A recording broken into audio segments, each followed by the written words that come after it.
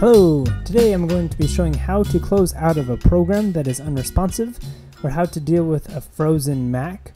I have an application here, that is frozen. It's not responding. It has locked up my computer and I can't do anything else. And so what I will do is hit Command Option with my thumb and escape. And then you can see on there that it shows all the applications that are open. Sometimes if a program really is not responding, it'll show up here as unresponsive. You just select the program and click Force Quit, and it instantly closes out of that program no matter what was going on. And so yeah, that's how you solve a frozen Mac. If for some reason that is still unresponsive, you can hold down the power button for about 5 to 10 seconds. That should turn it off.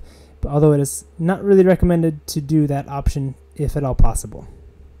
Thanks for watching. Hope you found that helpful. Go ahead and leave a comment below on what other videos you'd like to see of how-to videos for Mac, and I'll talk to you in the next one. Thanks.